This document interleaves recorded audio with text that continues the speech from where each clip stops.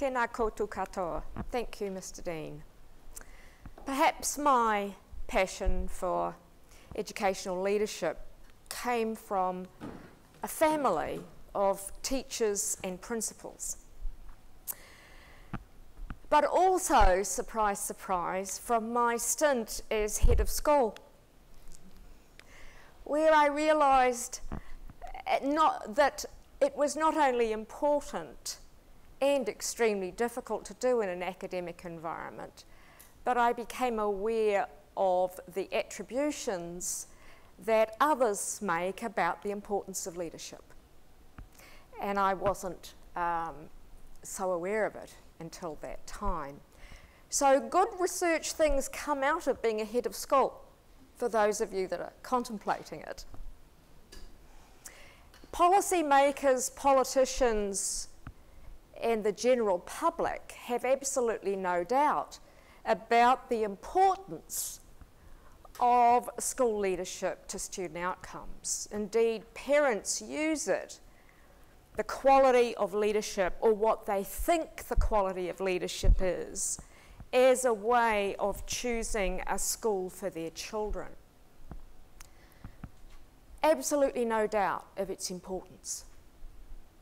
And yet, paradoxically, researchers have had huge trouble both testing and demonstrating the link between the quality of school leadership and student outcomes, whether those outcomes are well-being, social outcomes, or academic outcomes in the sense of achievement measured over time, i.e. learning.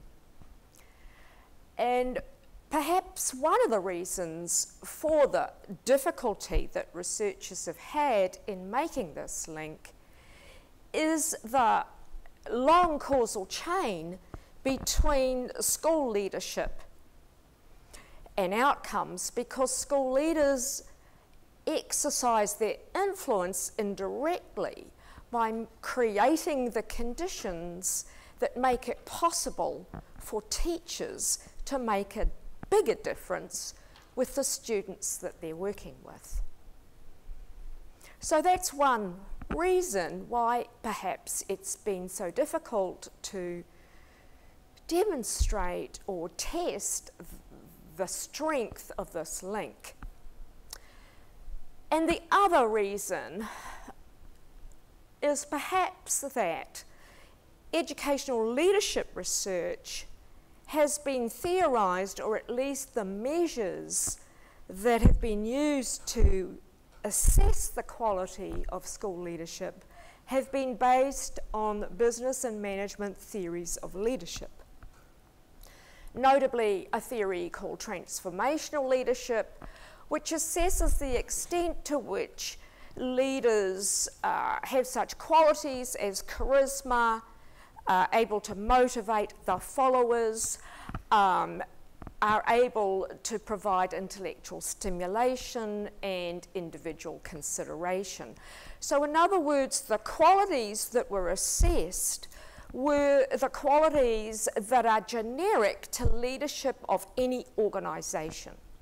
Missing from those measures and from those theories are engagement with the work of education. Engagement, for example, items such as our school leadership or the principal of this school as reported by teachers, because it's teachers that complete these surveys about the quality of school leadership, that my school principal gives useful feedback to teachers. My school principal works with teachers to learn from students' work about how to improve teaching, etc. Those were missing. So that led to a question that I had, and the Ministry of Education had, who funded this work. That led to a question about what happens if we can sort the research into measures which have actually tried to access the education, the specifically educational features of leadership versus the more generic. And so that's the result that we got from the first meta-analysis, is that the transformational leadership studies have shown an average effect of leadership on student outcomes of slightly less than 0.2, and in what's called instructional leadership in the United States, measures of leadership that are theorised in more educational terms are showing a considerably greater impact on student outcomes. Still not large, but the relative difference is quite important. These studies were theorised as a miscellany of a whole lot of other different theories. But in terms of, so that's interesting. That's showing that maybe we need to attend to the way we theorise and measure educational leadership if we're going to look for these effects. And maybe educational leadership needs to be thought about, at least in terms of inclusive of the educational practices involved and the educational knowledge. But these are still very abstract conceptions of leadership. And if we're thinking about how do we take this knowledge into the possibilities for intervention and for leadership development, on which millions of dollars is being spent in OECD countries and indeed wider than that, just talking about instructional leadership is far too abstract a conception. So the next question we asked is, well, what are actually the practices involved? Can we see these practices in more detail? Can we learn about the relative impacts of different sorts of leadership practice? And that was our second meta-analysis, which a team of us did, and it shows some of the average relative effects of dimensions or sets of practices.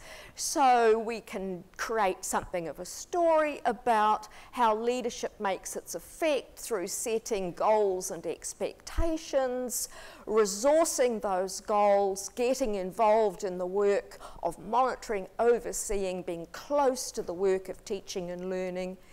And this one is a biggie, which is learning with your teachers and supporting that learning both formally and informally, and all on the foundation of an environment, a context, which is culturally, physically and socially safe and inclusive for both staff and students. So those are some of the things, some of the relative effects that we have based on the research evidence that we had at the time.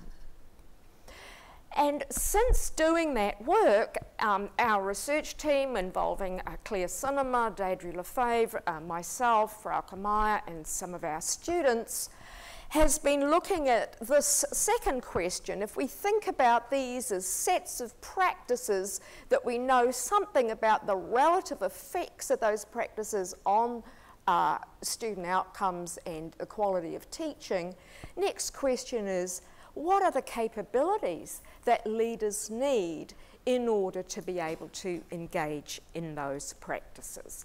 So our current research program is looking very much at how do leaders build the trust that they need in order to do the work of improvement, which involves solving complex teaching and learning problems and bringing your educational knowledge to bear. Thanks very much.